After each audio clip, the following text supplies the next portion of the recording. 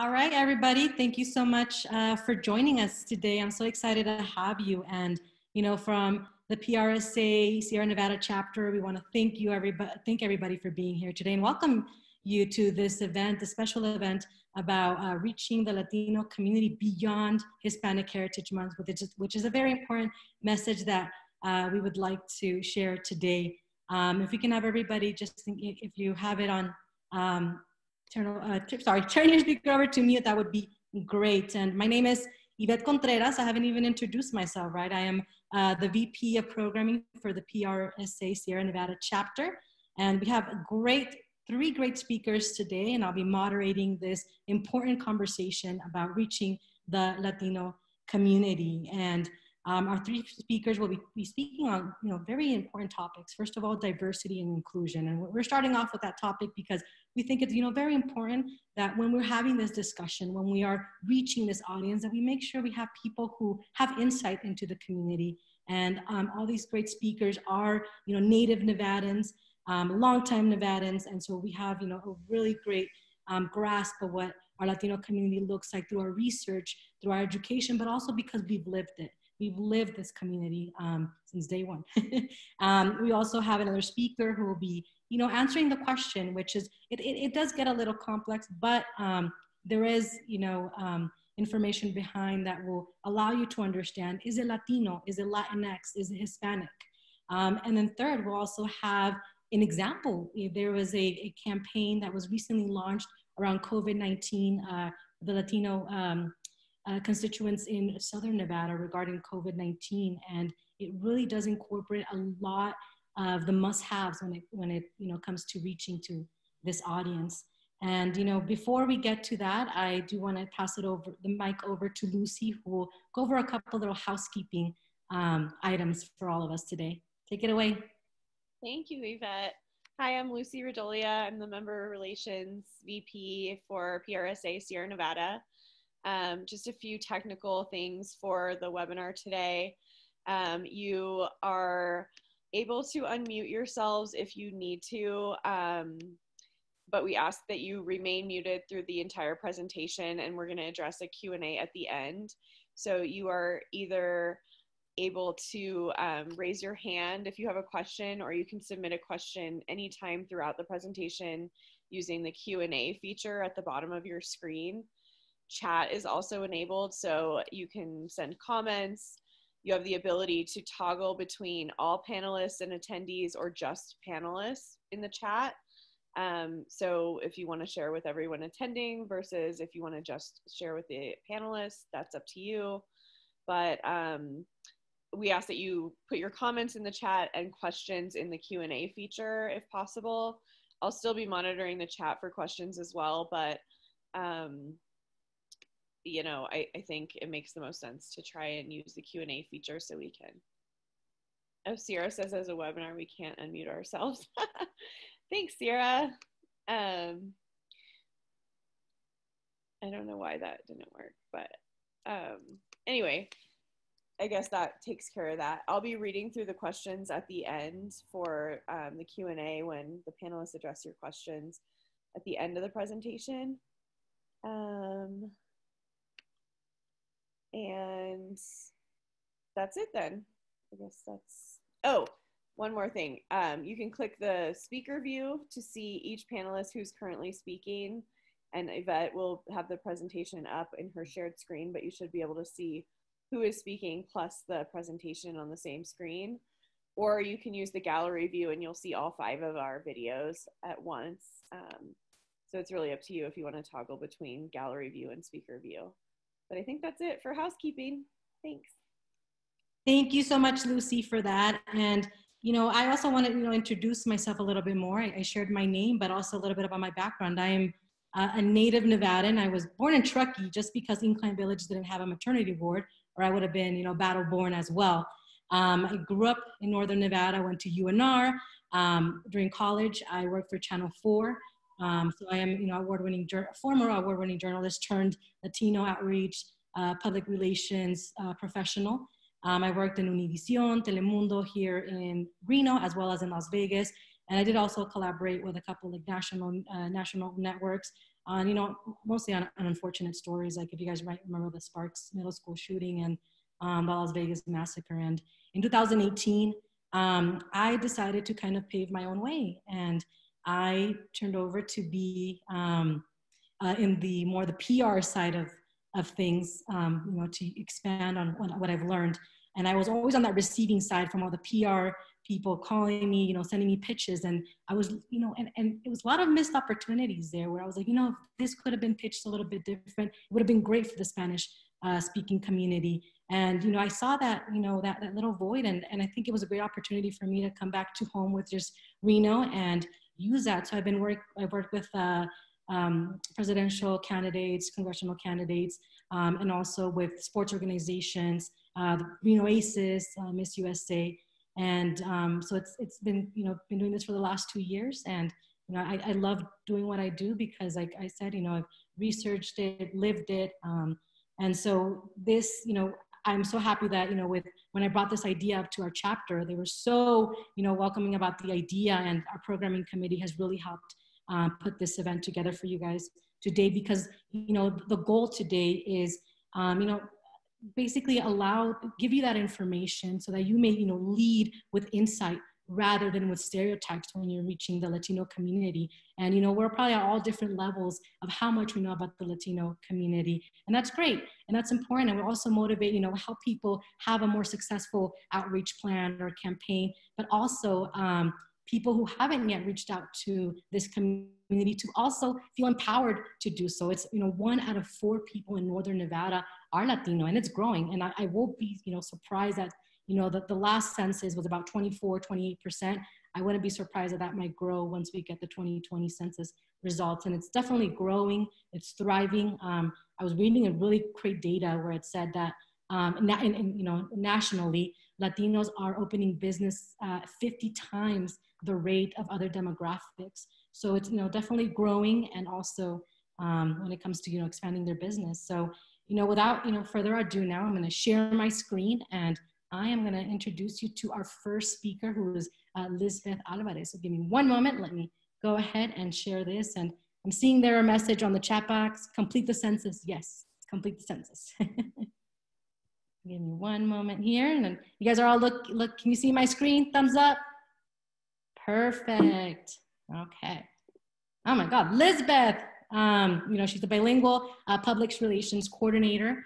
During her time at UNR, she's led a group of 4 students on a 1-month campaign to raise awareness of lack of diversity and inclusion. And this is, you know, one of the things she'll be speaking about.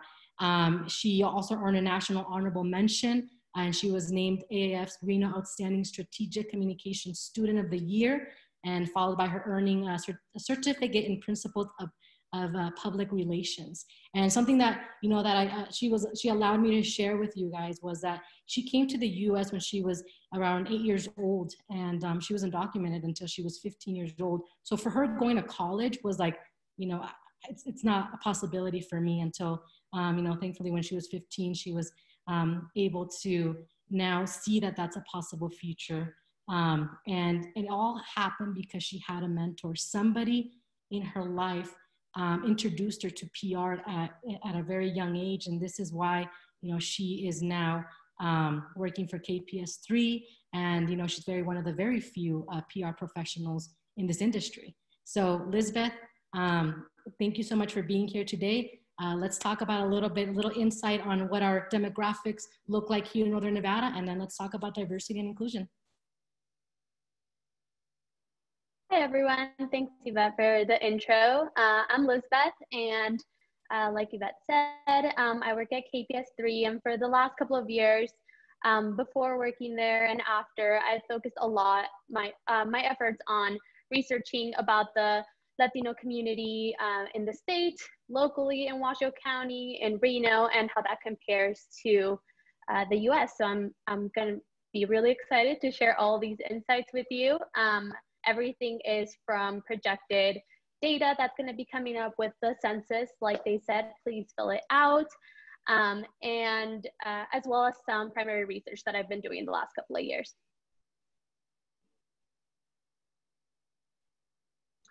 So to start off with the Nevada demographics, 28% of the state is Latino or Hispanic, and it really is the second largest ethnic group, both in the nation and in our state.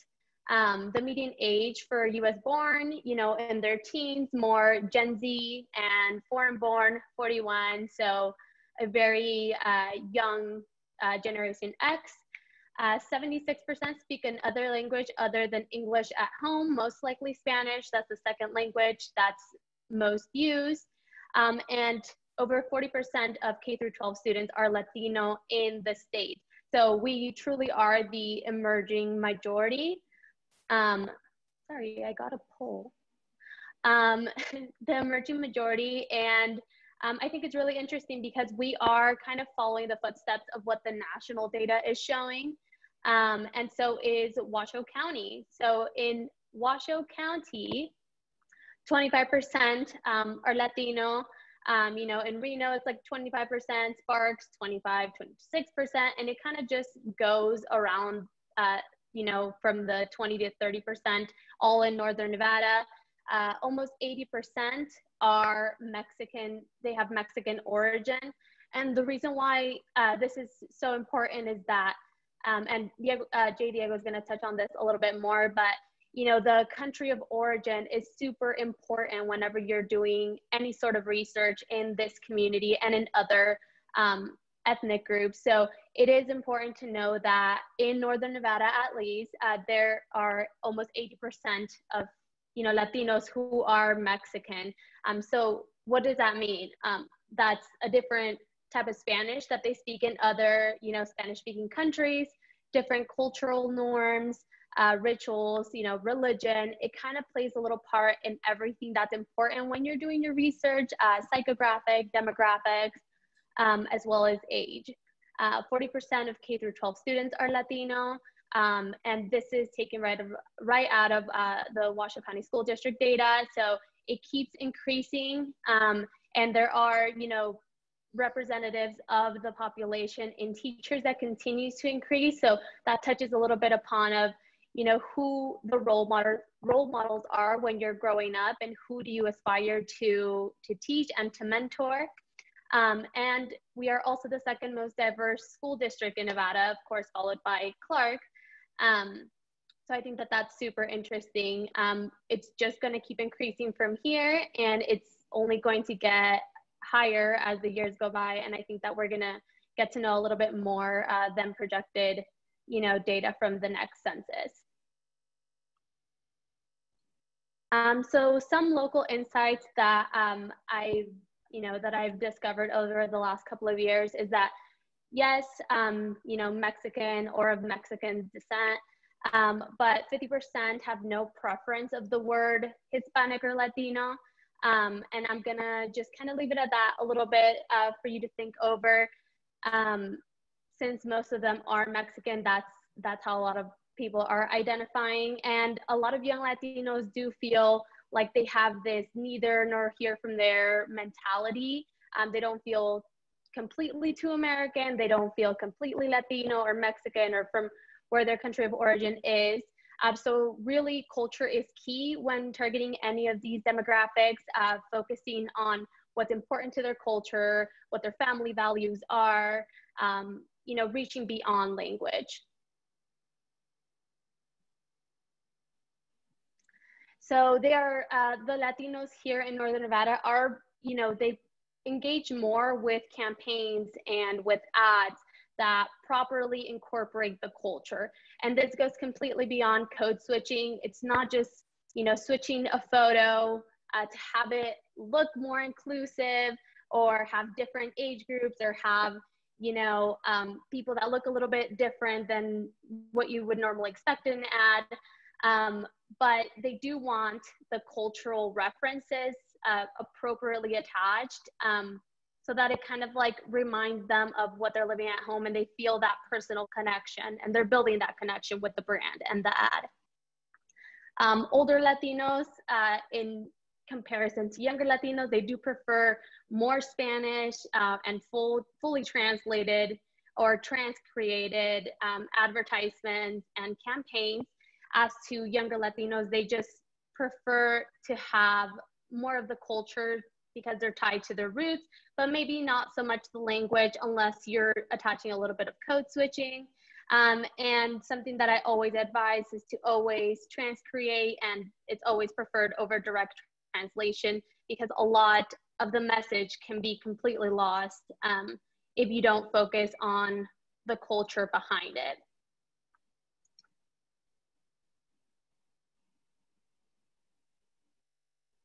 And I'm going to dive a little bit into DEI, and this all fits in with, you know, speaking to your audiences as well as internally with your teams, is to avoid any type of jargon and be direct. Learning the different subgroups is super important instead of just categorizing or stereotyping an entire group and kind of like the Latino community. And although some conversations can be a little bit intimidating, uncomfortable, they truly are rewarding, not just internally, but also when you're speaking to your audiences. If you reach a point where you are comfortable to speak on a topic and learn and ask questions with your team, it truly is going to reflect on the work that you do for your clients. So one thing that you specifically have to focus on is hiring for diversity.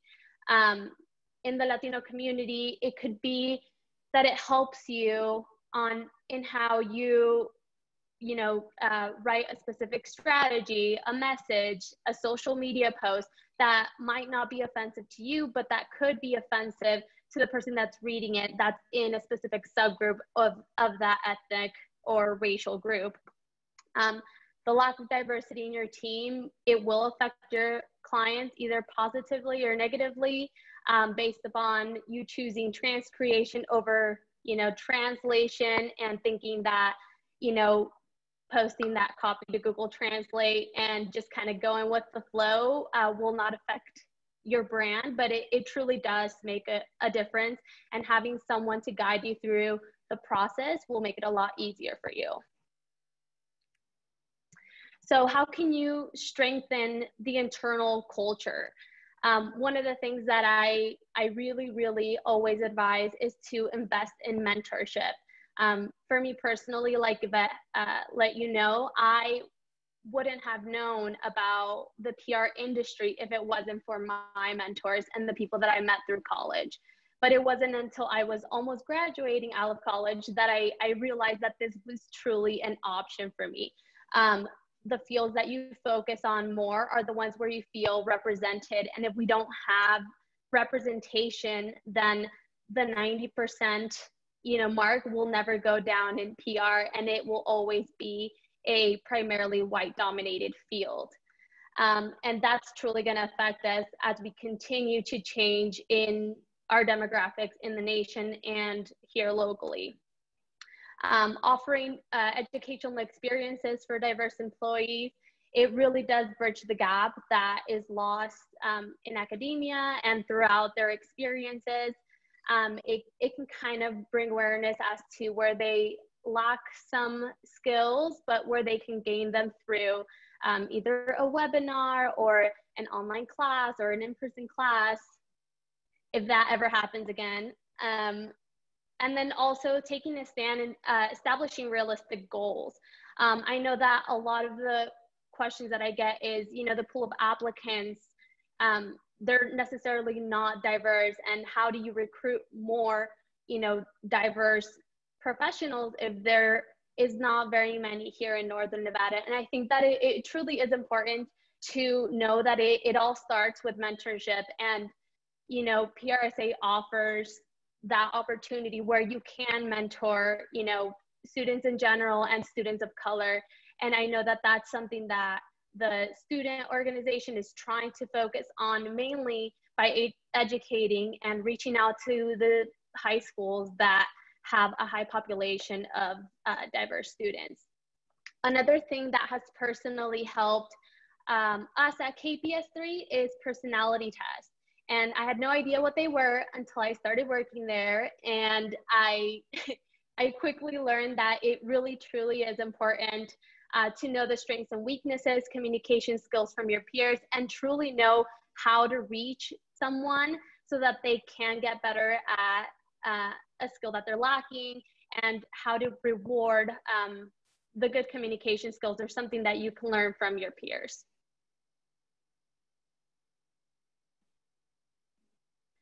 And I want to touch on some of the characteristics of multicultural PR practitioners, and specifically Latinos. There's a really big difference in the cultural sensitivity based upon the experiences that we've had growing up. Although there is a lot that you can learn through, extensive education about the field and about the audience, there is a difference of what you say, what you think you said, what you intended to say, and it truly all can get lost if you don't have the background and if you don't have the experience within that specific community. So there is a very big difference learning through experience and learning through education.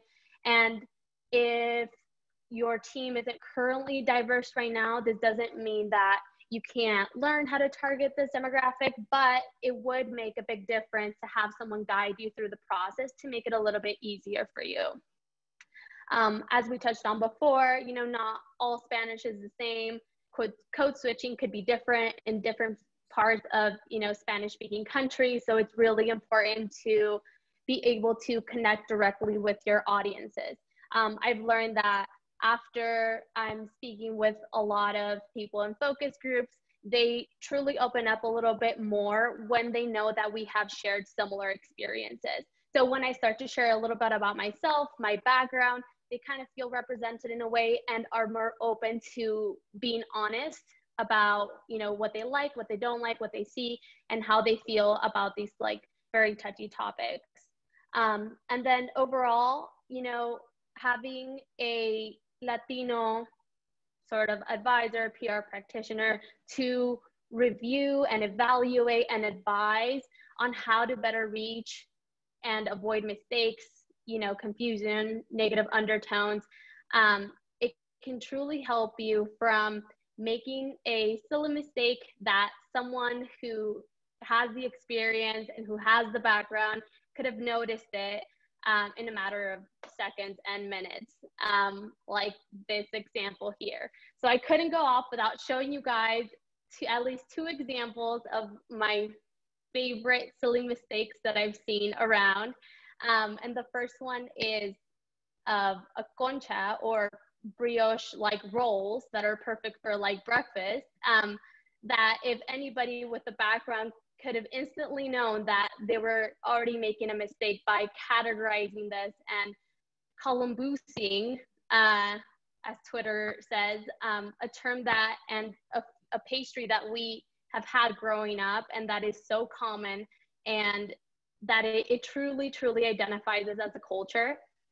And the second is nopales, which I personally had to explain to a classmate once, of that we eat cacti, and that it is totally normal, and that it's not the new trend, and that it's been happening for many, many years, and that it's actually eaten by a lot of people who are in lower income, and that it actually is really good.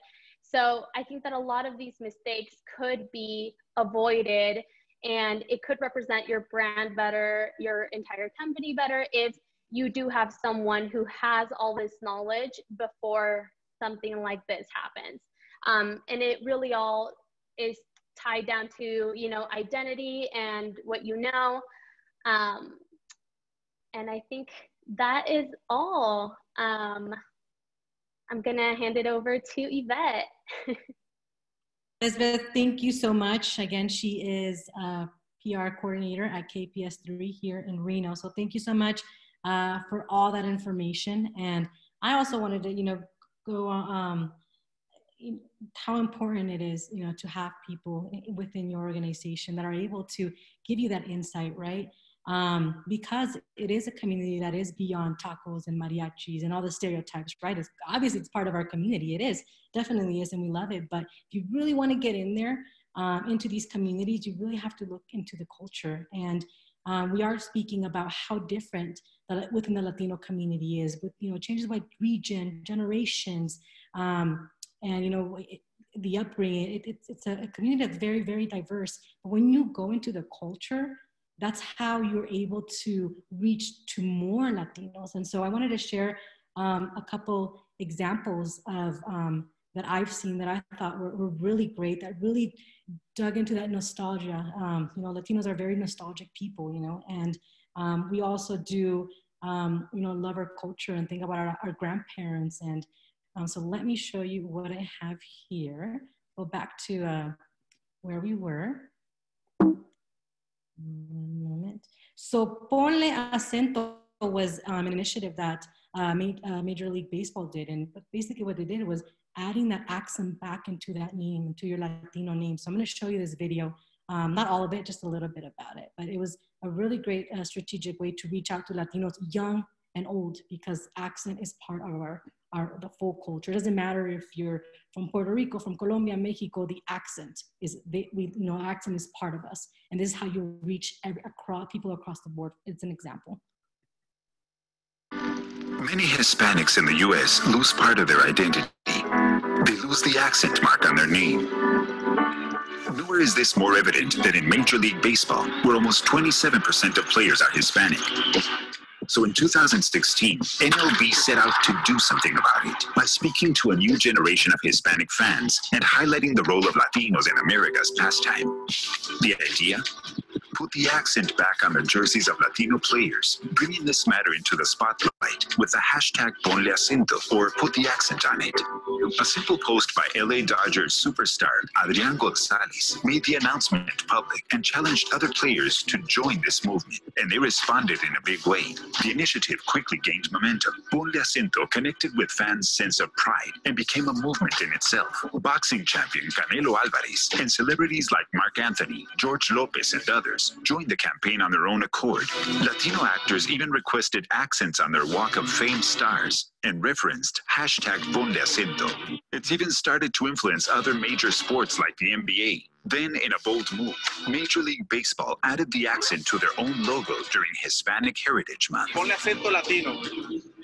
Ponle Acento was a culture-changing 360 campaign, reflecting everything Latinos contribute to the game. And of course, the media took notice. Nos habla de la campaña Ponle Acento y nos muestra. He said, Ponle Acento. So there's a quick little part on that campaign, which obviously resonates with people, Latinos across the board. This one's kind of funny because I will say that Latinos, we love humor. We're very, we really enjoy having a good time. And so, sticking to the baseball theme here, the MLB also and the minor league baseball also, they had a Copa de Diversión, which was an initiative to reach out to Latinos. And so right now you're looking at a flying chancla. That's a sandal. So for many, it's like, what? A flying sandal? Like, what is that? But if you talk to anybody in the Latino community, we know what the flying chancla is. And it's basically like a in memory of like our grandmas and our moms. And it's basically the way that, a lot of Latinos are disciplined and we're not advocating for child abuse, right?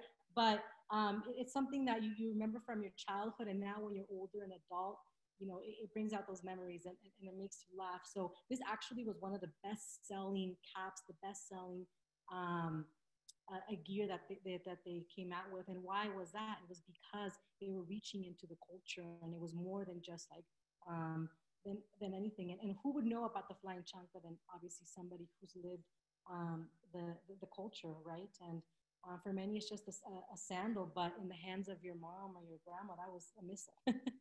And so just wanted to share those two campaigns. One of them, obviously, reaching into that pride that Latinos have, getting that accent back in there. And then this one, just bringing a little bit of humor into reaching out to this, the very diverse Latino community. So now I would love to everybody introduce you to J. Diego Sarasua. He is a coordinator in education, research and outreach for the UNR Latino Research Center. He serves also on the executive board as a communications chair for Latinx Pride, a nonprofit focused on empowering and embracing the Latinx LGBTQ plus youth.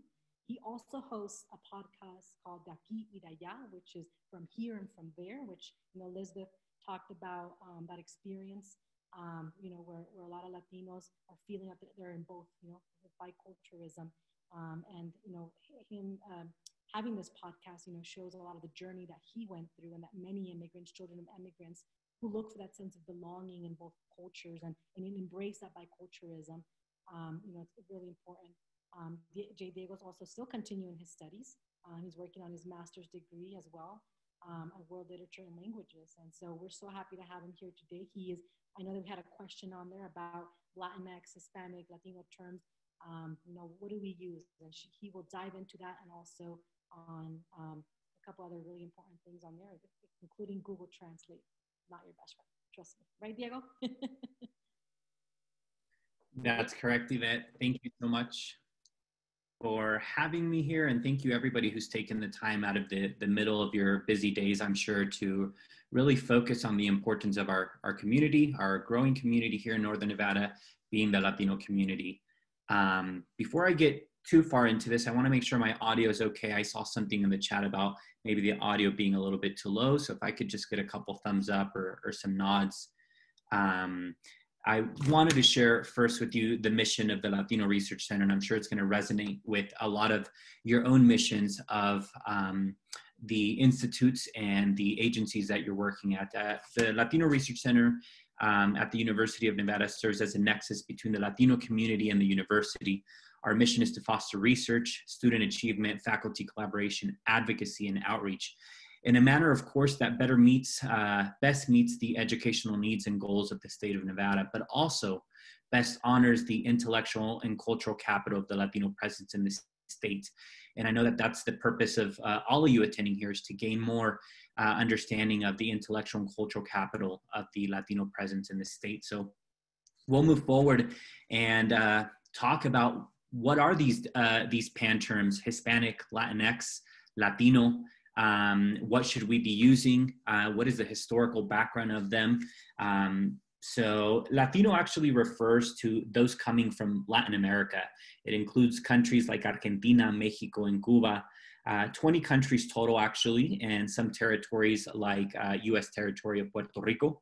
The term was first introduced by a Chilean politician named Francisco Bilbao in 1856.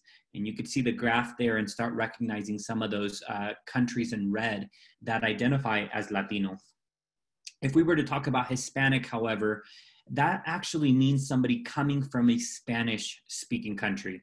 According to the Cervantes Institute, more than 4 million people are from Spanish-speaking countries. However, and you might be surprised, only about 10% reside here in the United States.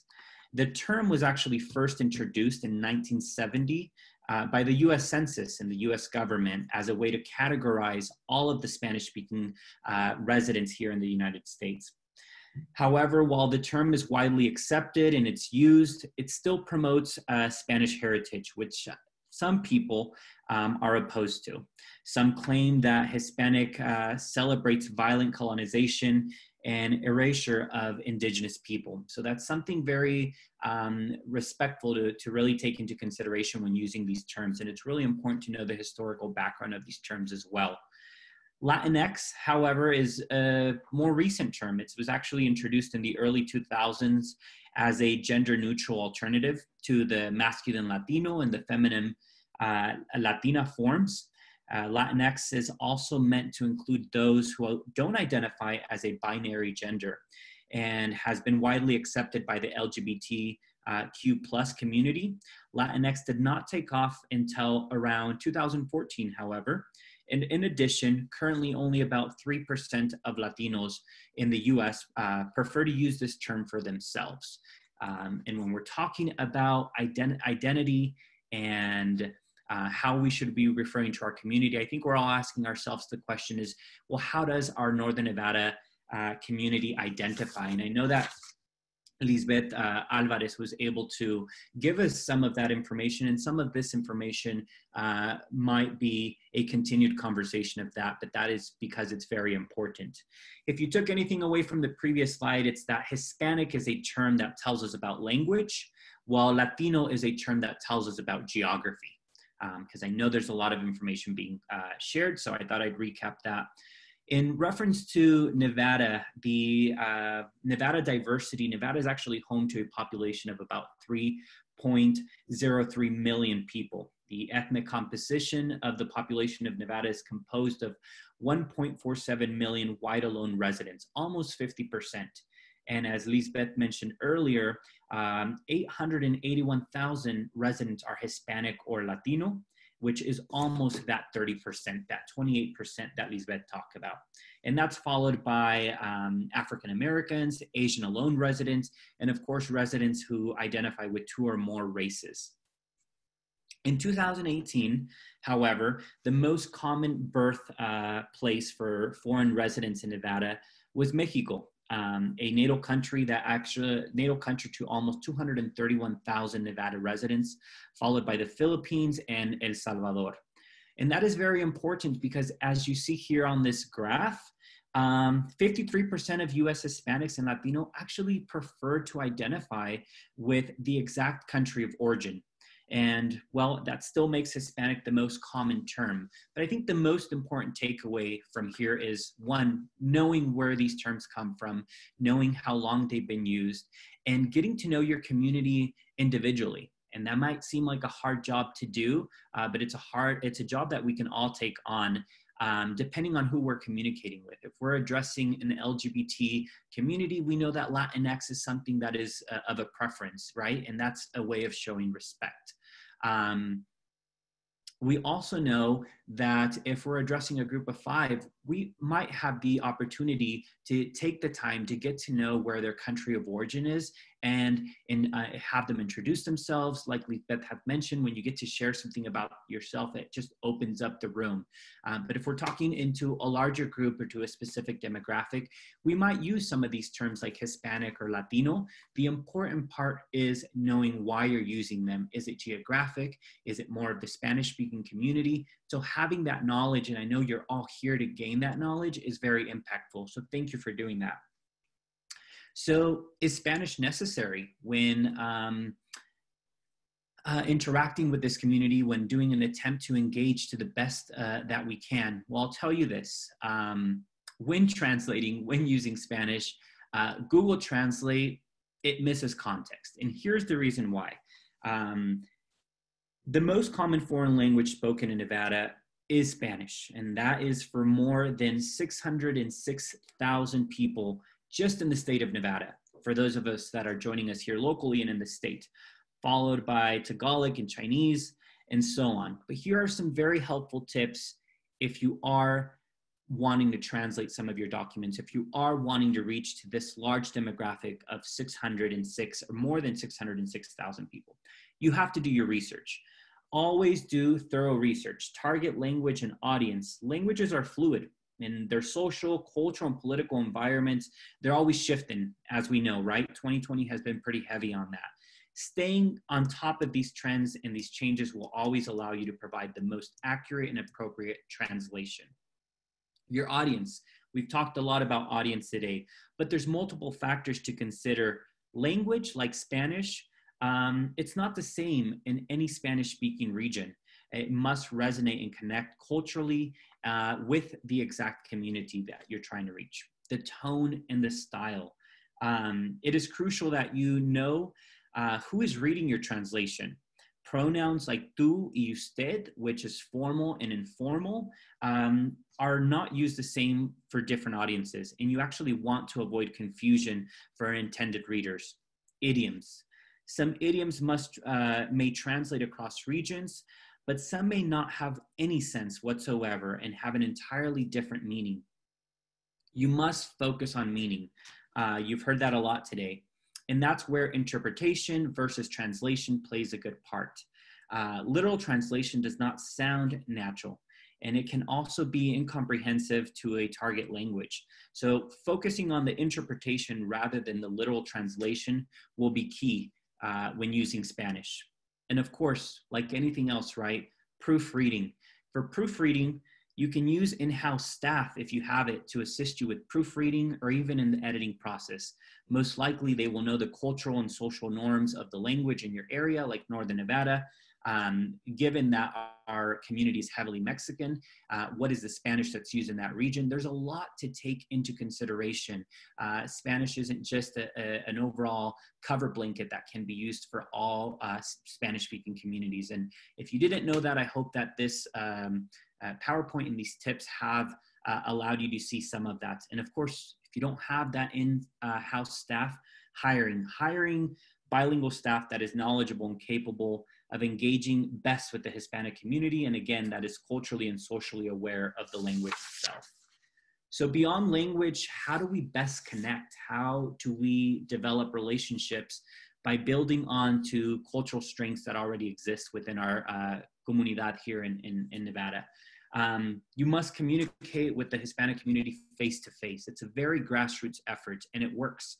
Personal contact is still the most important way to communicate with Hispanic families. Now, I know you're all thinking, we're in COVID, we're all through Zoom right now, we're facing social distancing, but however, we know that innovation has been key in all of our agencies in the last couple months, and I know we can be very innovative in still producing a very grassroots effort around different campaigns. Leveraging key partnerships with prominent leaders, leaders in our local community. Trust is everything in our Hispanic community. So building trust with members of our community who've already earned the trust of the Latino community is key. And using your message to convey shared values, such as an importance of familia, family, and providing information of how their family would benefit from their services. Benefit to the buyer, right? We do that in everything. We shouldn't be leaving the Latino community out from seeing the benefit of your service, of your program, of your event, and specifically taking their cultural norms into consideration.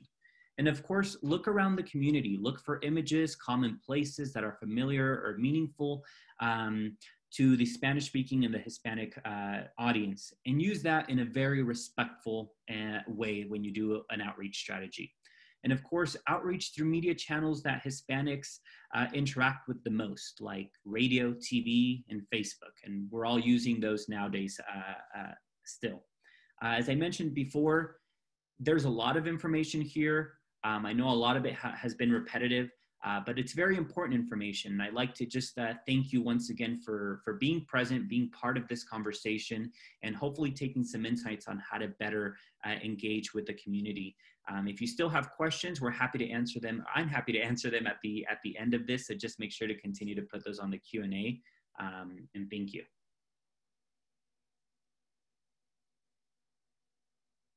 Thank you so much, Diego. That was a really good information. And I know, that talking about terms and how to label, the Latino community, Hispanic community, it is an emotionally charged topic, and it does, open up these conversations about what the preferred term is. And it really depends on region, and generation. And I was speaking to the speakers, to be redundant, about how they identify themselves. And myself, Lisbeth, J. Diego, and Erika, we identify as Latino, Latina. That's our preferred term, and that's the term that we have been using when we are doing any campaign outreach. But as the other information that we received from the Pew Research, Hispanic Research Center, sorry, I might be cutting that off, the name of the organization. They, obviously found that Hispanic is still, one of the preferred terms over Latino, but that's what we will, the guidance that we will let you know about that. And I also wanted to touch upon something else that Diego spoke about, which is family. Family is very important to the Latino community. And there's this phrase a term that I just learned recently. It's familismo. I knew about the concept, but it has a word to it. And it's a cultural value within the Latino community. And it really involves around dedication and loyalty to the family. One of the cultural values here in the United States is a lot about being independent, think for yourself, be your own person. And so as you could see, those two cultural values do clash. in a sense. And, you know, a lot of people who are now immigrants to the United States or who are born to immigrant parents have to kind of find a way um, to you know, have that kind of living in those both worlds, right? Where family is number one. You know, you seek your family for decisions, but you also have, you know, the American value of being very independent. And the reason I bring that up is we do have a great speaker next, who's Erika Aviles, who will be talking about a COVID-19 uh, campaign that they launched in Southern Nevada. And it really goes into that part about knowing how important family is to this community, because a lot of the campaigns that we've seen around COVID-19 is about self-responsibility. Like, you wear a mask, you know, and it's a lot of that. And when you're speaking to Latino community, it's like, do it for your family. It's you know, it's talking about that cultural value that we have. And so without much further ado, then I'm going to, you know, tell you a little bit more about Erica. Erica, you know, she was born in El Salvador. And I mentioned before, she identifies as Latina, but if you ask her, she's, you know, Salvadorian American, and she's proud to say that too. And, you know, she immigrated as a refugee here with her parents at 6. You know, one of her biggest accomplishments at a young age was learning the language. And she went on to be the first in her family to graduate from high school and college. And she's really done a really great job at distinguishing herself with a lot of experience. She's, you know, been awarded the Rising Star Award by the Las Vegas Hospitality Association, a Women of Distinction in the tourism industry, and also recognized by a Las Vegas newspaper as a Hispano Destacado, or Distinguished Hispanic. And Erika Aviles' main focus, consulting LLC's main focus is connecting, engaging local businesses and government organizations with the Hispanic and Latin American community markets, as both, you know, local and also international. You know, prior to doing this business, Erica also held high-profile positions within the travel and tourism industry, including the Las Vegas Convention Tourism. And thank you so much, Erica, for being here today. And, you know, we've received all this information about, you know, how to reach the Latino community. And so I thought it would be great to give, you know, have our last speaker give us an example of what a great outreach event looks like, and why not do it around COVID, since it's so timely. So Erica, thank you so much. Buenas tardes. Can you hear me okay? Awesome. Okay, the plan was to be outside doing this since we got very cool in Las Vegas terms this morning, pero I think it's 100 degrees, so I brought it back indoors. But gracias, Yvette. We missed you in Las Vegas, as you know, but it's great to connect with everyone, great to connect with everyone up north. And I was quickly taking a look at our participant list and see a lot of my friends and community partners, and the village that it has taken to put this campaign together, because it has really, I've been the point person, but it has really been a Southern Nevada village effort to make this happen and kick this off into the community.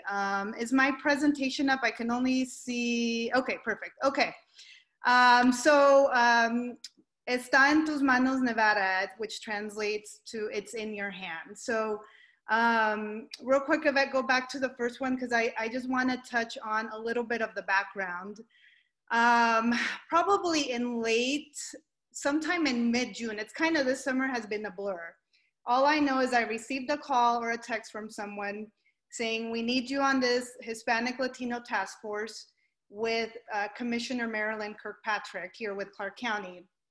We need to do a campaign and she needs to talk to everybody.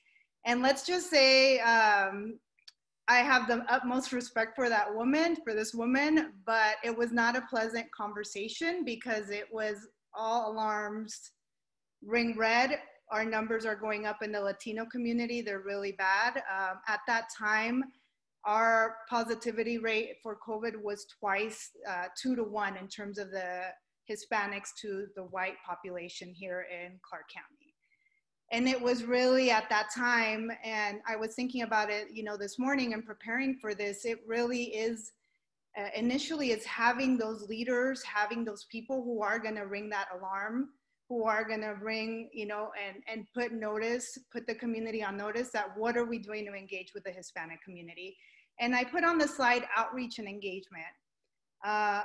If, you know, a lot of people, we use the terms loosely, but, you know, the definition or how I define it, outreach is really a one-way approach, right? We're gonna table events, we're gonna go distribute flyers. It's just a one touch point. Let's just get the message out. And it's really so much more than outreach. It's really the engagement aspect, right? Building those relationships, building those partnerships, and really engaging with the community that you're trying to serve, and in an authentic manner. And I think when we went into this Está en tus manos campaign, is how do we put together this campaign? And kudos to the village and the team, and I want to make sure to give credit where it's due, and when we get to that point, because it was really, we put this campaign together in less than 2 weeks. So this was a mid-June conversation. By July 1st, we were launching a press conference at the Clark County Chambers. It was the first press conference that I recall in a long time that we've also done in both English and Spanish. And in terms of what everybody said previously, right? How we really need to get this message out to the community, a unified community message in their language with content that we know is going to resonate with them. And since then, I mean, we're still working on the campaign. Obviously, COVID is still impacting our state, our communities, and it's really making sure that we keep the community top of mind with what's going on. So next slide, Yvette, please. In terms of campaign goals, we had to be realistic, right, with our goals. It's really hard. And I think about, I did see my parents this weekend, which we have been maintaining distancing. It's hard to tell your family, no te puedo dar un abrazo, un beso, I can't hug you, I can't kiss you, right? It's so, we're trying to change a culture because it's so much, of that is the family, is the face-to-face, is the personal interactions, as Diego was mentioning. So it was really for us, right, it was creating awareness about the importance of getting tested in terms of goals. It was, educating the community, right, and the importance of prevention and what we need to do, as well as wraparound services. As you know, here in Southern Nevada, so much of our industry is impacted, or it works in the hospitality industry. And it was, we worked different shifts, different times, different messaging. This was a unified, cohesive message to our community saying, here is what we want to get across to you, and where you go and get this information. So thanks to the team, and I know he's on here. He's my partner in crime in this, Edgar Efio with Grafica. Him and his team did an incredible job in the concepts, and it was really looking at this from an integrated marketing component, right?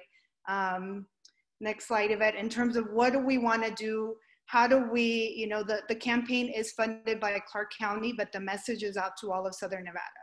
And I think, for everybody on the call, right, I've seen in other campaigns or other messaging, right, well, let's just do PR, or let's just do, we'll do this one grassroots outreach effort. It's very piece by piece, and it's not cohesive, right? And it was really for us working together with all of the teams, working together with the different agencies, obviously here, Southern Nevada Health District, Clark County, the local jurisdictions, our internal, my agency, R&R Partners has been integral with this as well. Grafica is really, okay, how do we get this message across, and looking at these different outlets. So really, right, with, in terms of, our idea initially was, let's just create a landing page, a splash page with some general information. And I invite everyone to go on the website afterwards and visit it on our Facebook. We put together and launched a comprehensive website, Está en tus manos, with testing, with information, with blogs, with content, with picture gallery, for really the community to make it a one-stop shop per se of, here is where you go when you have a question or concern about testing, right? And we made sure everything that we did supported the efforts, made sure that they met, looking back at our goals, right? This is about a campaign about prevention and awareness. At that time when we first started, our challenge was also too, there was not enough testing sites in East Las Vegas here, where a lot of our high population, our red zones were, for example. And, and that was where it was really putting together, right, who are the people who, all of the different agencies, and kind of back to looking at your leadership, looking at your external partners, is who are we ringing those alarms to? Because if we're not speaking up, sometimes nothing's going to be done. So it was really bringing everybody and have a seat at the table. How do we get this out? And kudos, to Clark County Health District, UMC, our local jurisdictions, because initially we didn't have those sites. Then we kicked off those sites, and then it was, now that people are coming to those sites, and schools, churches, working within those different, making testing available where people felt safe and felt that they knew that location to go and get tested. And it was really looking at all of these different components. Yeah, go ahead, Yvette. And in terms of just, campaign highlights. So we kicked off the campaign July 1st. And really, está en tus manos, it's in your hands. What we saw is we have to give people the power that it's in our hands to control, to get tested, to find out information, to spread the message, to the community. And really, if you go on, it's really has been consistent in terms of what we're doing social media, what we're doing advertising. Again, just go on any of our socials, and really, it's daily, probably, daily content, right? We kicked off, 4th of July holiday, right? We did video, about, right, we're Latinos, but we're part of this country, right? But we have to take care of our country. We have to take care of our community, taking care of our family. So you see a lot of the demographic, right? And what we saw too here in Southern Nevada, a lot of our younger adults were the ones, younger adults within the Latino Hispanic community. So making sure again that we were messaging with them, that we were working with them. And, here, as I'm sure, within in Northern Nevada, we're a lot of households, multi-generational, right? So it's my parents that may live with my sister, or just 3 different generations, possibly of home. So making sure that we were developing content for each of the generations. And I know with Edgar, and the rest of the team, it was really every week, and we're still, we were just on a call with Clark County today. We have brought in 60,000 new tests into the Valley. So how are we going to disseminate that information to make sure that the community gets tested? Literally, since we started this campaign, every week there's been a different message being added to it, whether, okay, now we have testing, now we have this wraparound resource service about rental assistance program, now we have, here are the symptoms, or here it's really, and I think to everybody on the call, it's you can't just do let's just do a 1 post a week, or let's do a one-off. It's really, you have to make sure that you're being consistent with the content, with the message, that it's relative with what is going on in your community at that time, and that it's meeting, your campaign goals and efforts. So, it's been in terms of working with our partners, right? This is a paid advertising component, but also, working with our media partners. I saw Rodrigo here with Lotus Broadcasting. So what can we do in terms of donated PSAs? What can we do in terms of, additional added value elements? Is working with all of our partners and having a sense, right? If you know your community partners, having a sense of where they bring value, because that's what you want to know. You want to make it easier for them to be able to execute on what that ask is. And, moving into that, we developed this Hispanic task force. So the impressions, getting people to the testing sites has been phenomenal. Getting people to have that trust and that confianza, the confidence. Because here, either there was a lot of just misinformation or not enough information. Do I need to be a U.S. resident to go get tested? Am I going to be asked for my social security? Am I going to be asked, what are those questions? So it was really educating the community on what the process looked like, and working with all the different agencies. With UMC, it was one thing, with Southern Nevada Health District, with City of Las Vegas. So we formed this task force, and back to my original call when this kicked off, You know, Clark County gave us the reins to say, who do we need? We need the workers, we need the doers. Who's gonna help us get this word out? And right now we have been talking. Initially at the start of the campaign, we were talking every day, and more than 40 people were showing up from our community. Since then, we've been talking every week. Here are your action items. Here are the deliverables. Here's where we're at with the campaign. Here's what we need your help with. So it's being clear on your expectations, but having, you know, and I think for us is we all have that rapport in that community to bring the right people to the table that you know are going to get the job done and that are going to help take this message further out. So you see Senator Cortez Masto was on our calls. It's kind of become now it is a family, you know, and everybody's like, okay, what are we going to do? How do we keep this family together after this campaign? Because it's become, you know, there's tears that have been shed by me personally, by the community of, hey, here's where we're at. Here is why we need to care about this. And at the end, it's really special to me, one of our faith leaders. So this task force, it's made up of our supermarket partners, elected officials, faith leaders. I think I saw Yusuf here from Chase Bank, you know, private corporate organizations. It's people that care. And right, whatever your campaign, you know, your team, it's you want to find the people that care, that are going to want to get that message out and have the right intention. Tell me if I'm talking too much, Yvette, but I'm just very passionate about it, about the task force. At the end, I was going to add, we have Padre Rafael, who's with All Saints Episcopal Church. At the end now of every one of our meetings, he does a prayer for us. And it's just, you know, there's no task force like this, and I'm so proud of it and of all of the people that have come together and all of the work.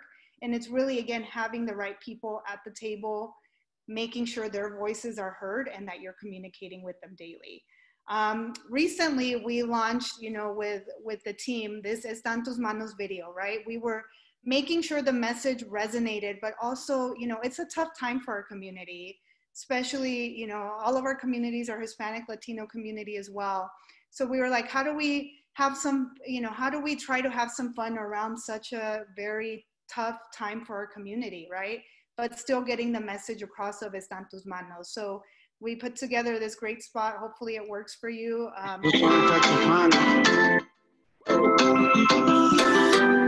De lejito, vamos a querernos, de lejito, de lejito, yo te quiero más, de lejito, de lejito, vamos a querernos, de lejito, de lejito, yo te quiero más, de lejito, yo. Escucha lo que te digo en esta canción, que te la canto de corazón. Solo por un tiempo quiérenme de lejito, esto no distingue jóvenes ni viejitos. Mantén tu distancia, que yo no me molesto. Tenemos el poder para cambiar todo. De lejito, vamos a querernos, de lejito. De lejito, yo te quiero más, de lejito. I said I wanted that to be the song of the summer. I'm still working on that. And on that note, you know, it's really our next phase of this campaign is working with micro influencers in our community, right? So you saw there's a component here, a dance component. So we're looking on TikTok, on Instagram, who in the young adult audience has these platforms that could continue to make that message resonate. De lejitos means like from a distance, from far away. So it's, you know, while still keeping it's in our hands, right? So it's in our hands. We're all in this together, but we all got to put in, you know, we all got to make it work. So I hope you like that video. To recap, in terms of just campaign must-haves, and I think key lessons learned for us, Yvette, next slide, is just making sure, again, you know, you want your campaign to be authentic. You want to be doing it for the right reasons. You want to have, you know, engaging in language. For us, it was very important to reach our Spanish-speaking community because that message was not getting out to them. You want to make it easy for them to access. So whether it was on our Facebook channel, on our Facebook page, people can message us. We have the bot. People can message us on our website as well and ask questions. And we're getting all sorts of questions, but we're directing them I think I saw Rosa here from 211, right? Who are those other community partners that if we don't have the answers, we can point them to the right place? Community support, and I think this campaign has only been successful because of the community jumping all in and saying, yes, we all care about this. This is impacting. I think I saw Saida here from La Bonita Supermarket. So when we did our campaign press conference, we had Mr. Wow, who is my favorite person in all of Las Vegas. He was our spokesperson, for that. And he delivered such a powerful message of, it's in our hands. We have to be able to stop this and get these resources going. So it's having that community support, but to get to that point, you have to have that trust in those relationships. Because I truly believe if we would not have had these partnership relationships and places ready, we would not have been able to mobilize this as quickly as possible. And key lessons learned, daily communication. We started a WhatsApp group within the task force here. Every day we send them updates. Here's where we're at with testing. Here is some breaking information. And making sure you're keeping them engaged, because all of our task force, all of our community, I'm sure as your communities, we're being asked of a lot right now. So you want to make it as easy as for them to be able to execute and act upon. And again, testing in terms of messaging. So we would show with our task force or within smaller groups, does this resonate? What do you think about this creative? Is this going to work, right? And making sure, again, that this was culturally acceptable, and all of the team working on this, yo soy salvadoreña, Edgar is Peruano, J-Lo, we have our own J-Lo here in Southern Nevada, is Mexicana. It's really, right, making sure that we were testing it and that the message worked, and also adapting and being flexible. As I said earlier, I mean, every week our message has been a little bit different in terms of what that call to action is, right? Is it testing, wraparound resources? Tomorrow or as of next week, we have a new testing site in East Las Vegas. We got to get people there. So it's just being flexible, I think, in your approach, in your component, and having the right people at the table. So I'll end it at that if anybody has any questions, but feel free to go on the website. Están tus manos. You can see all of the content, the Facebook page, and to give you some inspiration. So thank you, Yvette. Thank you so much, Erika. So please, if you have any questions, go ahead and drop it down in the Q&A. We have a couple questions already here. We spoke about the terms Hispanic and Latino, and it was an earlier question. I believe we covered that one. And transcreation, Lisbeth, you mentioned that during your presentation. Could you go over what is transcreation? Yeah, of course. When comparing it to direct translation, and Diego spoke on this topic a little bit, how Google Translate, you miss the mark, you miss the message, you are translating and it means something completely different in Spanish, or you want to translate a phrase and it doesn't necessarily fit, and it's something, that's completely the opposite. With transcreation, you create something specifically for that demographic. So for the Latino community, you wouldn't just go off the regular the strategy that you already have for the white population. You would create your own strategy, the tactics that you're going to use for that audience. The messaging is going to be different, and like I said, it's not just going to be with this, Spanish or using Spanish or code switching, but it's actually like tying it into the culture.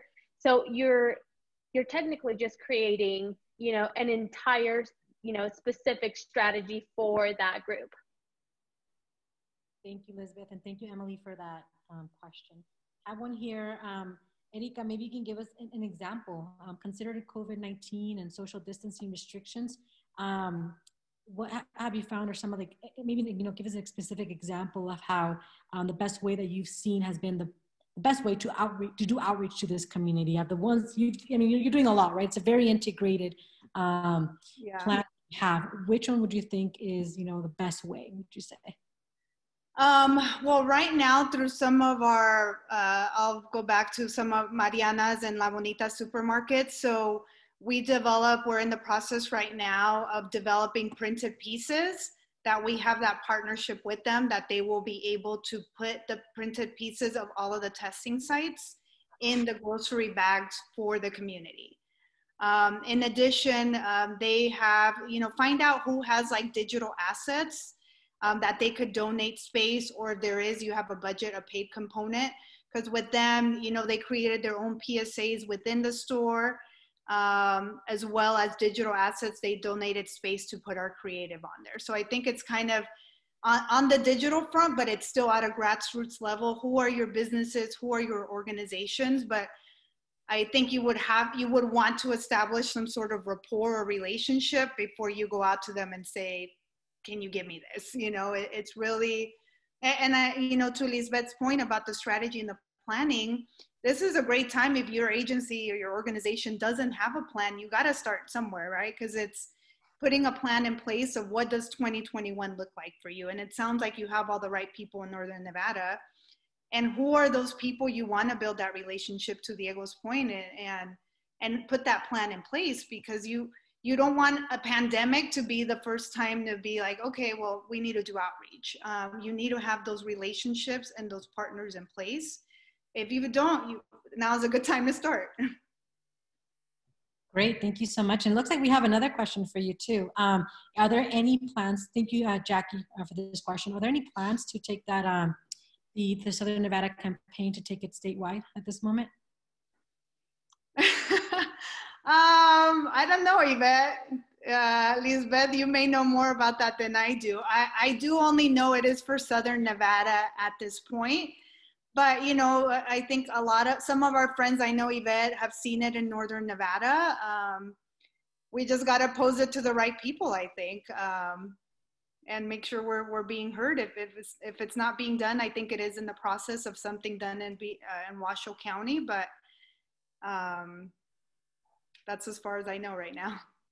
We do have one more question about how, I don't know if you have gone to this point yet. I know a lot of it's about, using the mask and doing social distancing. How would you recommend about maybe talking about vaccines? Are you guys there yet, or have you had any initial conversations about that? About a vaccine for COVID, or just vaccine? I know from a PR perspective, we are talking about it. We're talking, and I think that's where we look to the leadership as well with the health district and UMC to make sure we're following their lead, because I am by no means a medical professional. So I know we have a call weekly with the health district to see where we're at in that process and making sure that we're getting ready. If it is that, for now, it's making sure if somebody does ask that question, that we at least have some sort of answer.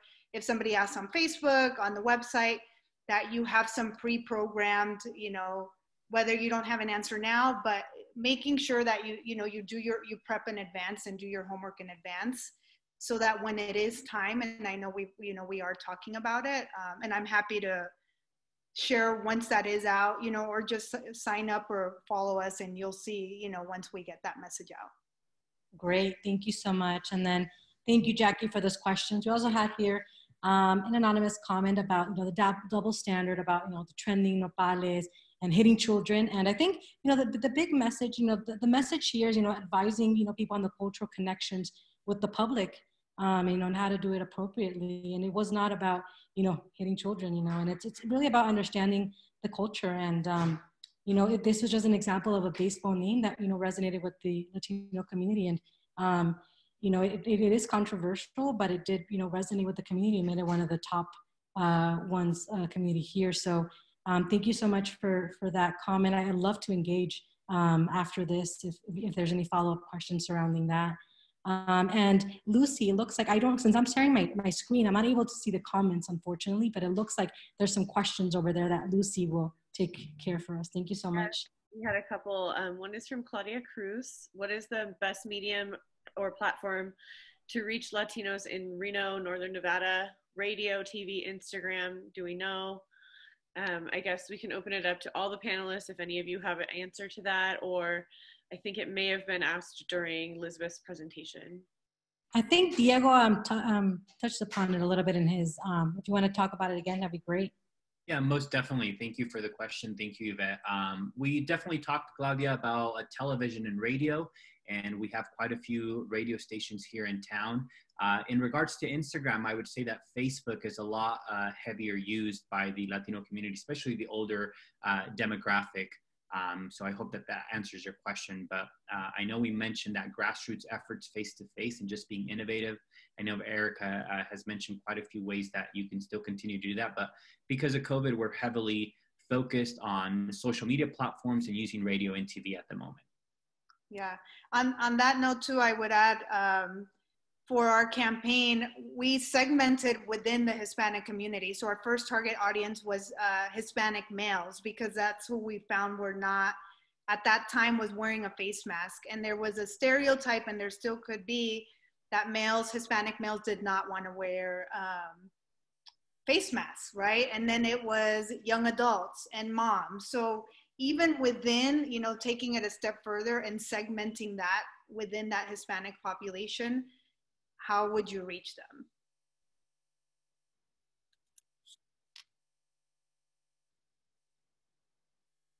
Gotcha. Okay. Well, I think we have one or two more questions. Allison asked, how do you suggest checking for cultural appropriateness if you don't have Latino, Latina, or Latinx staff to look to? If I could jump in on there. I speak Spanish, you know, I'm bilingual, but sometimes I need somebody to bounce it off of, right? So I will send it to a couple of friends. So if you have friends in your community, like, hey, what do you think about this? Like, there should be no fear or shame in saying, what do you think? You know, does this resonate? And I think the community appreciates like that you're asking their input, whether it is a one-off, you know, person or someone, you know, if you have like I believe the chamber's up there a joint, but like, who is that, you know, is it Councilman Delgado or Lisbeth, or, you know, reaching out to you? What do you think about this? Yeah, I think, go ahead, sorry, please. Lucy. Erica, I think that's like exactly what I do. If I'm working on something and I want to know that I'm not having unconscious bias based on my experiences or what I believe in, I will share with someone else or a couple people to see what their reaction is, to see where I can improve. And we do that at KPS3, and it's real, and we bounce it off each other, and we try to figure out, you know, where the common ground is, so that we both, you know, can reach that point where we're comfortable with the messaging, and it's, you know, still specific to that audience.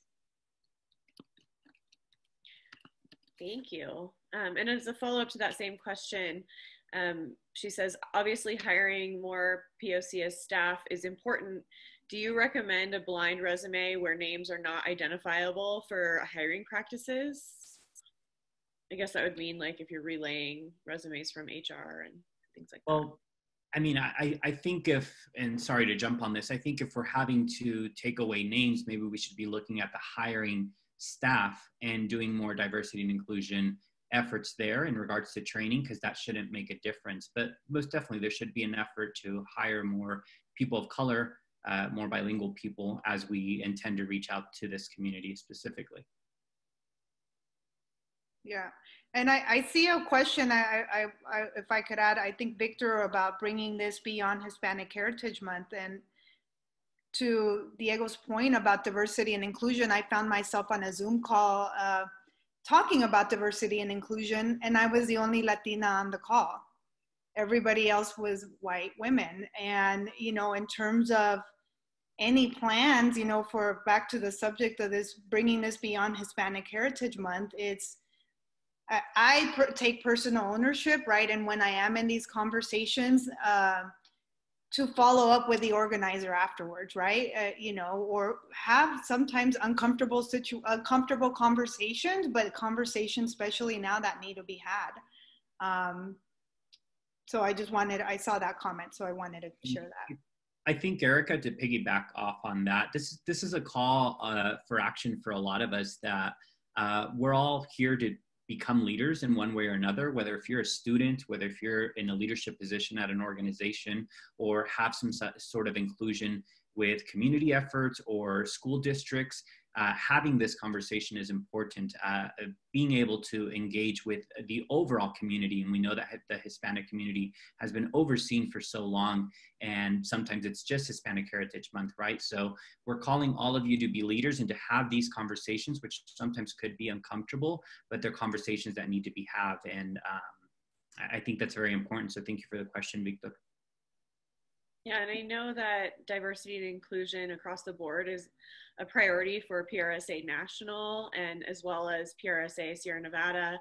So we are looking to include more conversations like this, whether it's related directly to the Hispanic Latino community or other communities of color, minorities. And we definitely look forward to continuing this learning experience.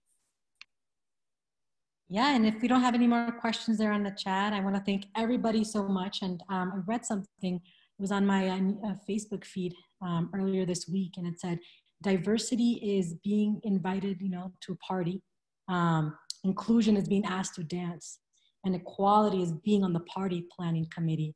And so I really love that example, and I think, it'd be great to incorporate it, into our plans. I think that's how you're really going to get success out of this Latino outreach. And I want to thank everybody who joined us today. Like I said, there's people who have already done some outreach, people who haven't at all. And, I hope that you get out of this event today is to do it, to try it, and to ask questions. Lisbeth, J. Diego, Erika, and myself are available. And, some of the things that we discussed today, like titles and certain items that, resonate with our culture, they are, can be, controversial, or, they are emotionally driven. But, that's what it is. When you're living in this community, you understand it, and it will resonate for some and it will resonate for others. And so, again, thank you so much. I don't know if anybody else wants to do any of the other closing thoughts. The big message for today is, reaching the Latino community beyond Hispanic Heritage Month. And so hopefully you will incorporate, you will be reaching this community all year, every year, and not just during this next month. Hispanic Heritage Month does start on the 15th. I will say though that Hispanic Heritage Month was something that's very important to me. Why? Because when I was growing up and without having the knowledge that I have today, it was only that 1 month that I was like, oh my, like I would see people that look like me, people who'd, allowed me to be like, I do have a seat at the table. And so, the Hispanic Heritage Month is, was a great start.